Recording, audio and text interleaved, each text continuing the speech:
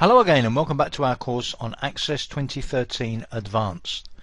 We're partway through looking at web apps in Access 2013, and the last thing we did was to make a change to a form to improve the maintenance of information about movies, specifically about the choice and definition of genre for a movie. We just added a genre of mystery to the movie 12 Angry Men.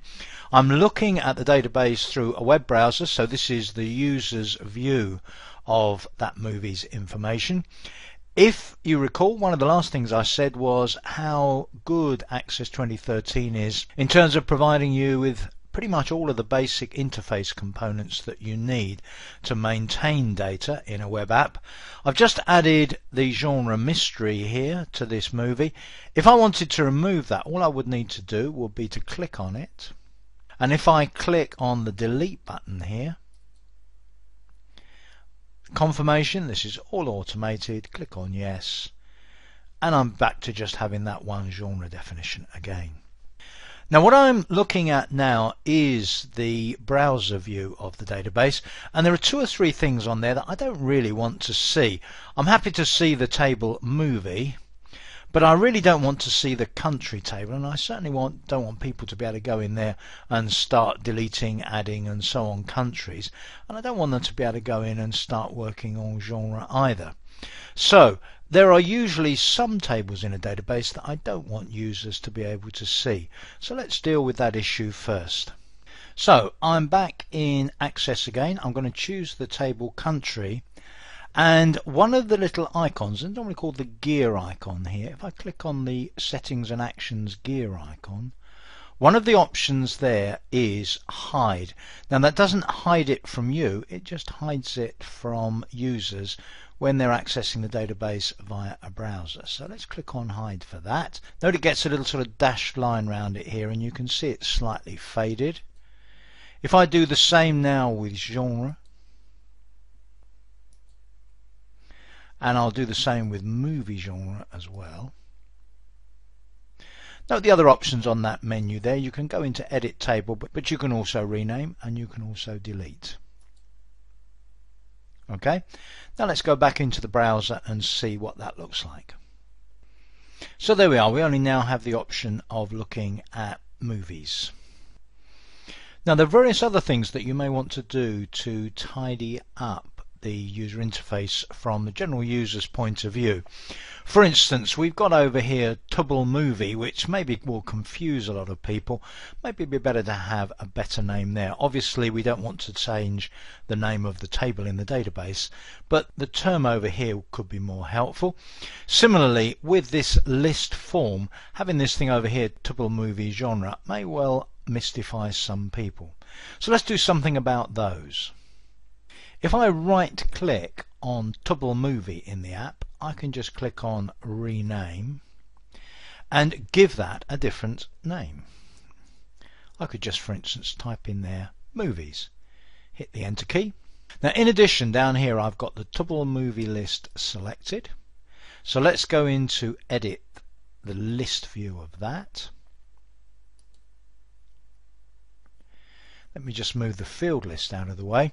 And the other problem we've got here is this prompt here, Tubble Movie genre. Now one option would be to just click in this field and just leave it blank. And in addition, the height of this particular control, I could maybe reduce this a little bit if I felt that there weren't going to be a huge number of genre. So let's close that, save the changes, and again we'll preview it in the browser. Now note how the list on the left, it just says movies, and here, having removed that superfluous title, not only does it read a lot better over here just saying genre drama, but the add button just says add now. So if I click on add, it will still perform exactly the same functionality that it did before,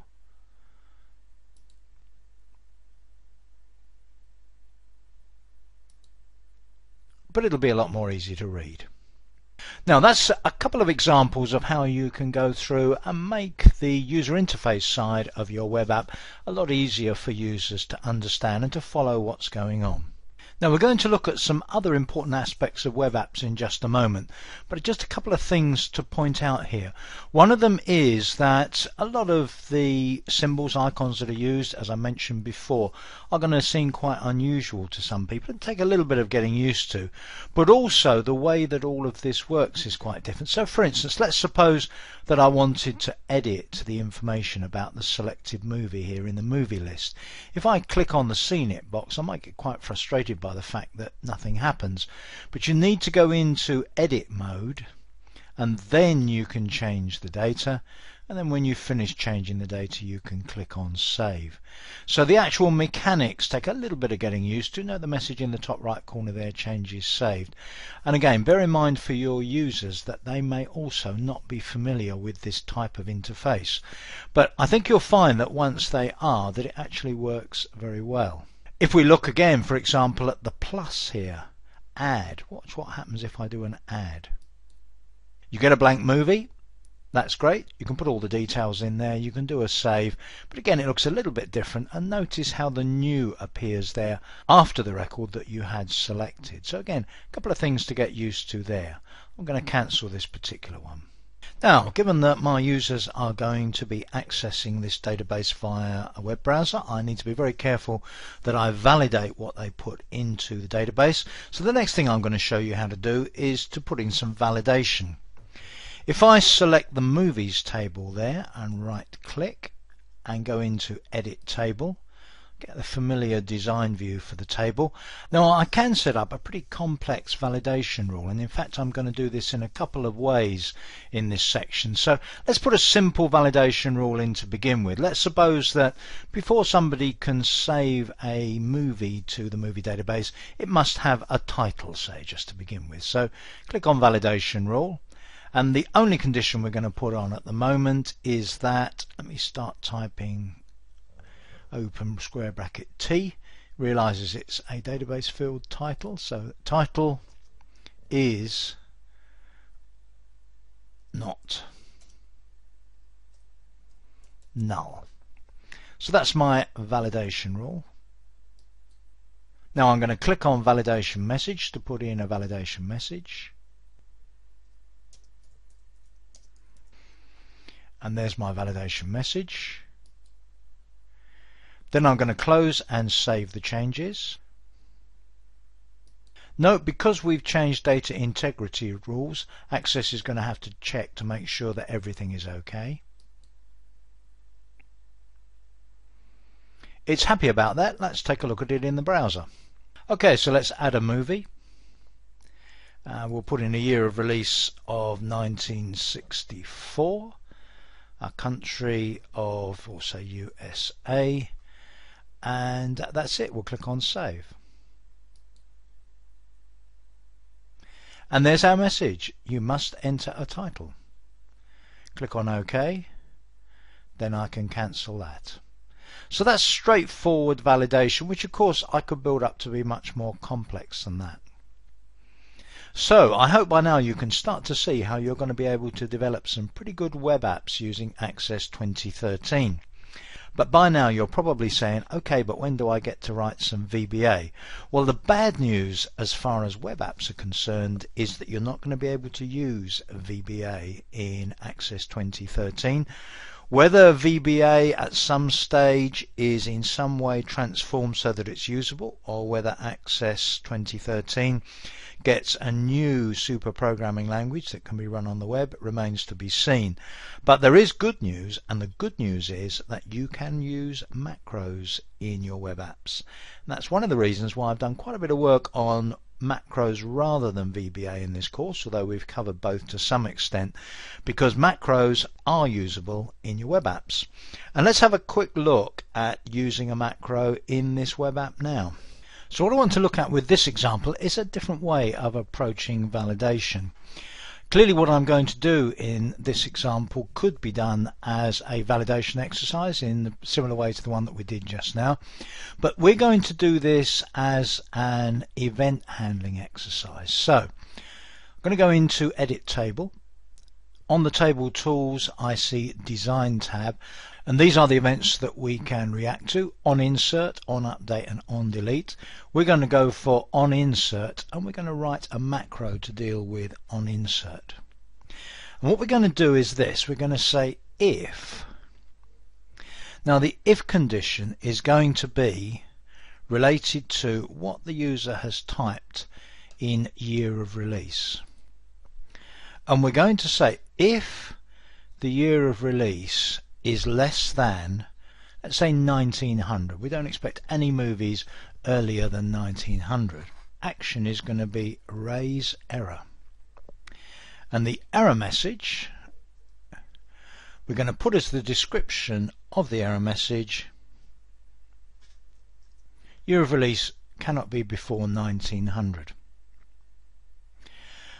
And then we're going to put another action in, pretty much the same principle. This time we're going to say, now of course we're in great danger here of having to update this every year, but let's for the moment say OK. Then we'll click on close, save that.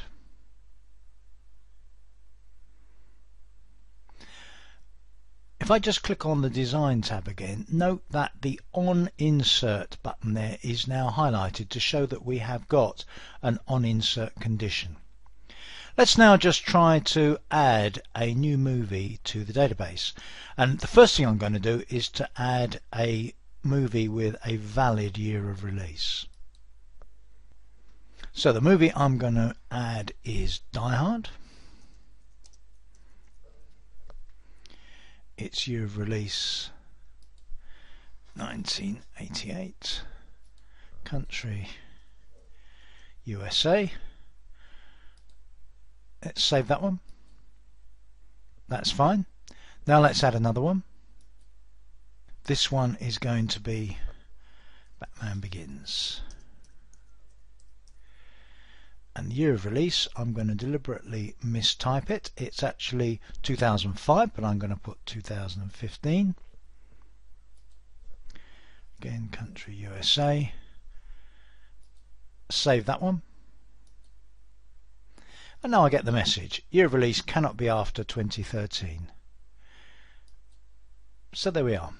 Now I'm going to have to correct that error before I can continue. So let's change that to 2005. Let's try saving that. And there we are. Notice you will have seen in the list that when it gave me the error, it had already shown Batman Begins in the list. The on insert effectively happens after the insert itself, but it then insists that I correct that error before I can carry on and do something else. So that might sound like a rather strange way of doing things, but it works perfectly well. So let's suppose again now that I try to add another new movie, and in this case again I put the wrong year in. I try to do a save. Watch what happens. There it is in the list. Year of release cannot be after that. If I get to this point, note that the only options available to me are the cancel and the save. And if I think, well, I haven't got the right information, I cannot proceed to save this record, and actually my web app won't let me do anything else until I do. What I've got to do is cancel. Watch what happens on the list if I now cancel that on the grounds that I can't find the correct year of release. I cancel, and all record of that has now been basically rolled back in the database. So that's how you build basic web apps in Access 2013. I've got a couple of other things to quickly cover. One of them is that there is a little bit of more bad news, and that is you cannot take a desktop database and turn it into a web app. The user interface sides of it are so completely different that you really have to build those forms yourself. You can import tables and their contents, as we've seen, and many of the things that you do in desktop databases work pretty much the same in the web app as well. So for instance, let me just go back into Access for a moment. You can, for instance, create your own queries. If you click on the Advanced here and click on Query, you can do a query, say, on movie table, and so on. And the way that this works is pretty much exactly the same as it is in the desktop version. So there are many things you can do pretty much the same. You have totals options, you can use parameters in queries and so on. But as I say, it's important to recognize you cannot just convert an existing database. And the second thing to point out is that although very often the way that you do these is different in the web app version, the end results are very similar and the overall approach follows the same sort of general principles. So for instance, having created a new query, that one there, which presents the movies in chronological order, if I wanted a view of that, I could click on the plus here to get a new view. I'm going to call that Movie Chrono. Not a very good name, but that will do for now. I could say the view type is a datasheet view and the record source will be the query that I've just created. Click on Add New View.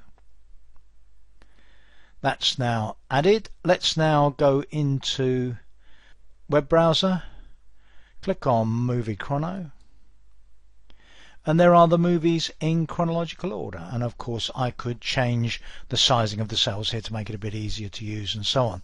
But the principles are the same. The way you go about it is quite different when you're working with web apps. When I first started building web apps a few months ago now, I did find that they were somewhat shaky, and I think Microsoft did have quite a bit of trouble with them to begin with. But I've been using them for quite a while now, and I do think things are considerably more stable, and I can really see a great use for being able to build applications with Access and publish them via SharePoint to put together still relatively straightforward database applications, but ones that you can put together very quickly and without access to much more complex and expensive tools. So I'm building web apps that I'm hosting on Office 365 accounts, and they're beginning to work pretty well. So that's it for this section. I'll see you in the next one.